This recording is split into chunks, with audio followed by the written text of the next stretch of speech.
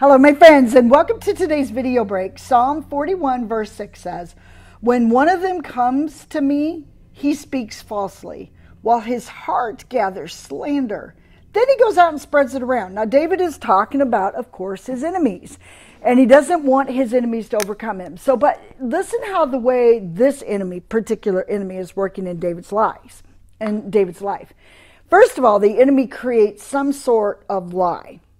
And when that lie begins to formulate in his mind and his heart, it affects his heart, and slander begins to take over. And then once slander takes over, it justifies why he can go out and try to ruin David's relationship. He did this. Now, friends, you might think, well, I don't lie about others.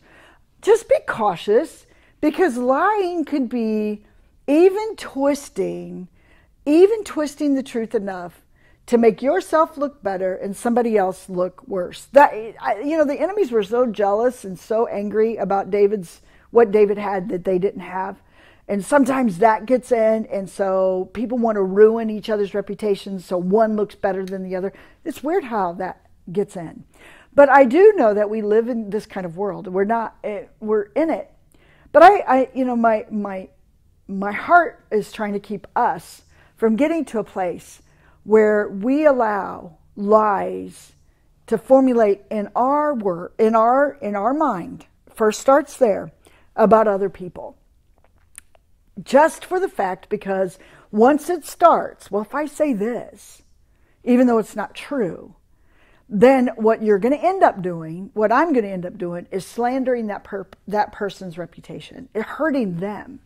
God calls it just destroys. It tries to destroy. And so that's an interesting technique in the enemy world, is to get our eyes onto other people, so much so that they bother us so much that we want to lie about them. Now, you can't any more than David could control the lies that were being said about him.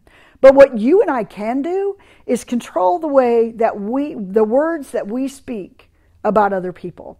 Are the words that we are saying about other people true, kind, and loving? We're going to keep ourselves clean and free if we allow that space to truly happen. So think of the words that you say about others every day. Are they words that breed kindness, that just show love? You, my friends, have a blessed day using your words of kindness.